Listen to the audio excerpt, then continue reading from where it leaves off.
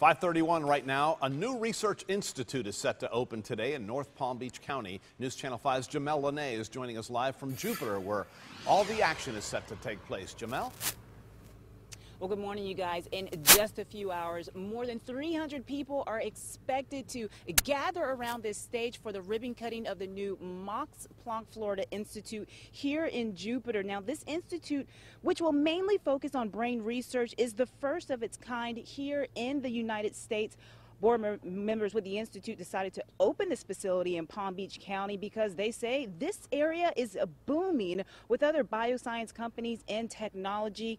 The Max Planck Society operates a number of institutes in Germany and other countries. Now, many of the institutes focus on life and natural sciences as well as social and human research. Now, this ribbon cutting is not until 10 o'clock this morning, but we are hoping and we are trying to get you a sneak peek on the inside of what this brand new research building looks like. And we're also going to try and talk to one of the researchers to see what economic impact this will have on Palm Beach County. Reporting live in Jupiter, Jamel Lene, WPTV News Channel 5.